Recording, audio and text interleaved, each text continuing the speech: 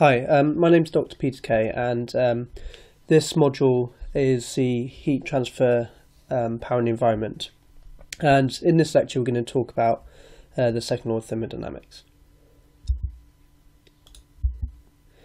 Okay, so by the end of this lecture, this is what you should be able to do. So you should be able to describe the operation of heat engines and heat pumps. Okay.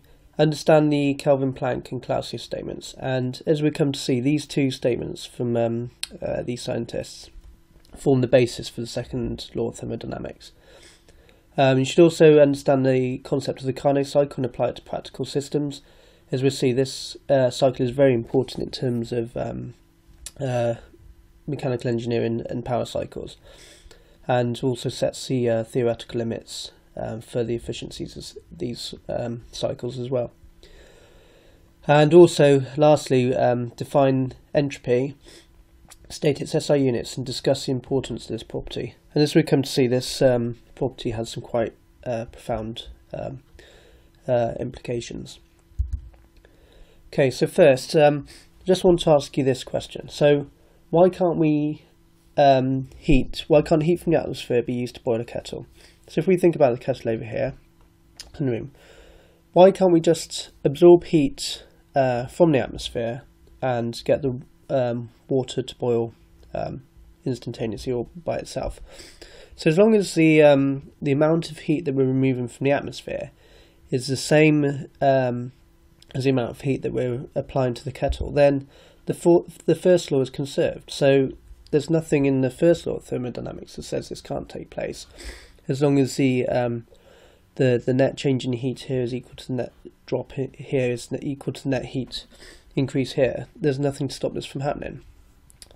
But of course we know that this can't happen, okay? And energy has to happen in a certain direction. And the first law, as I said, places no restrictions on this direction. But the second law addresses this, and this is what we're going to be talking about today. So the violation is detected. So, in other words, this can't fail with a property called entropy, and we'll come to that towards the end of the lecture. So, a process can't occur unless it satisfies both the first and the second law of thermodynamics. Okay, and the first law is you can think of it just being concerned with the quantity of heat. So, as I say, as long as you've got the same net change all the way around, that's fine. The second law is concerned with quality, in other words, sort of direction, and it also sets some theoretical limits of systems. Okay, so before we start to go on and analyse some of these thermodynamic cycles, we need to discuss some terminology. And in thermodynamics, we talk about thermal energy reservoirs and heat flowing from one reservoir to another. Okay, and a thermal energy reservoir is a body that can absorb or supply large quantities of heat isothermally. So, for example, oceans, the atmosphere, a furnace. And just to give you an example, so if I take the ocean as an example, if you think when you go swimming in the ocean, you're giving out heat, your body's generating heat, and that's given out. Now you get cold when you swim in the sea because the ocean is absorbing the heat from your body, but there's no appreciable change in the temperature of the ocean, so it's absorbing that heat isothermally because it's such a large body of water. So that's what we mean when it's supplying or absorbing heat isothermally.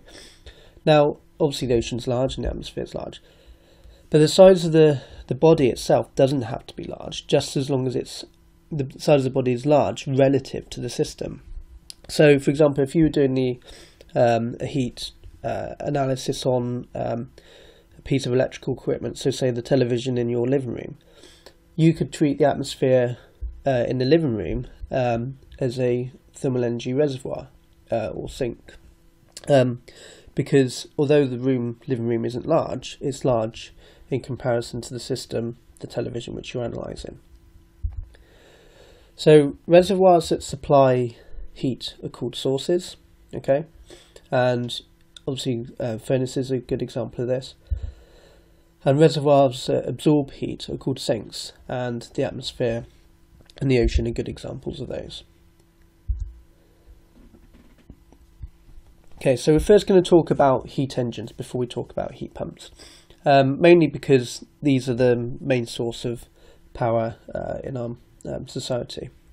Okay, and heat engines can vary considerably, but they're generally characterised by these four points here. Firstly, they receive heat from a high temperature source, okay, and the heat that it absorbs, we're going to call obviously Q for heat, it's H for the high temperature, okay. It converts part of it to work, and obviously there's a number of ways it can do that depending on the technology there, but it converts part of it to work. And the rest of the heat it rejects to a sink, and we're going to call that QL, Q to the low temperature sink, okay. And this is one of the main things, it operates on a cycle, so there'll be a working fluid inside whatever technology this is, and that's operating on a cycle. So those are the four main points, and although these are kind of the things you need for it to be considered a heat engine, in practice we talk about heat engine in a broader sense. So for example, an internal combustion engine doesn't operate in a cycle, it operates on a thermodynamic cycle, but it doesn't, the air that's inducted and then combusted isn't used in the next cycle, expelled from the engine and a new charge is brought in. So strictly speaking, it's not operating on a cycle, but because of some approximations we can make, we do approximate it to working on a cycle and therefore classify it as a heat engine. The thermal efficiency of a heat engine is, the thermal efficiency of anything really, is the desired output, so in this case is the network, over the required input. And the required input in this case is QH, so it's normally the network done, which is normally what you want to get out from a heat engine, over the required input, okay?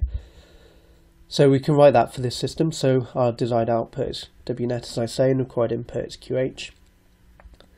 But we can remember from the first law that if the net, because it's operating on a cycle, the net change in internal energy in this system is 0. So therefore, from the first law, the net work that's created is equal to the net heat, or QH minus QL. We can plug that equation into the thermal efficiency equation, and we get the thermal efficiency as a function of the heats. And if we rearrange, we can distill it down to this formula here. So you can clearly see that the thermal efficiency is 1 minus QL over QH.